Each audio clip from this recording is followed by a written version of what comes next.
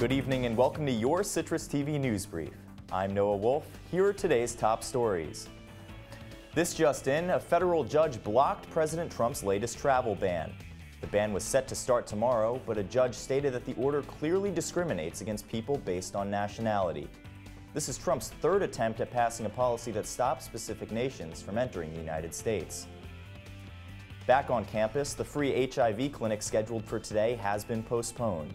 The LGBT Resource Center had to close the event because the proper equipment did not come in on time. The event is being rescheduled, but organizers have not yet announced a date. In downtown Syracuse, a deputy accidentally shot himself. Justin Brannick was taking his gun out last night when he fired it by mistake. The incident happened inside an Onondaga County Justice Center locker room. The bullet brushed against the deputy's leg, but no one else was hurt. At least 41 people are dead and 150 people are injured after an attack in eastern Afghanistan. 2 car bombs exploded at the gate of police headquarters before attackers entered the building and shot at police for 5 hours. The Taliban claimed responsibility for the attack this morning.